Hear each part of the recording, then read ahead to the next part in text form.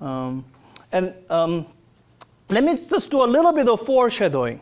All of this geometry talk, it's leading to introduction to a concept that we call 4-vector. So you know what a vector is, right? Three-dimensional vector, it's like an arrow pointing in space. 4-vector is like that, except you include the time dimension. That's the space-time. So 4-vector is the formalism we use to illustrate like a space-time coordinate. And this quantity that you calculate, this ends up being called something called invariant interval.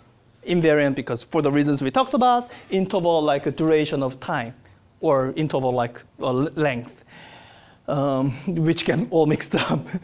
And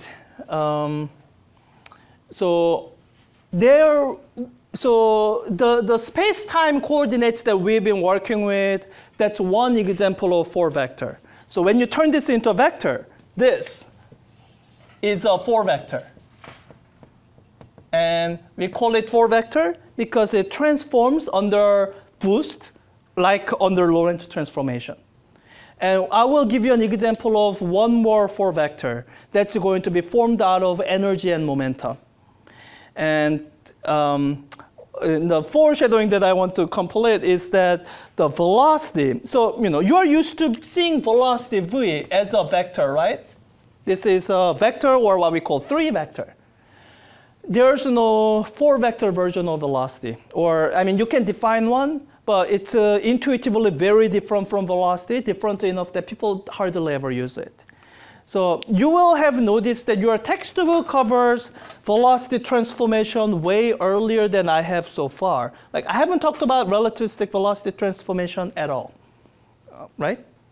I haven't gotten to that yet. Your textbook does it, before it does momentum and energy. And the reason I was staying away from relativistic velocity transformation is, well, when you look at it, you will see that the transformation law you get is not as simple as Lorentz transformation. This is the velocity transformation rule. And it looks nothing like Lorentz transformation. And the reason for that is velocity is not a 4-vector. It's not a 4-vector. So, when you work with things in special relativity, you kind of stay away from velocity and instead you use energy and momentum, which I'll do next Tuesday.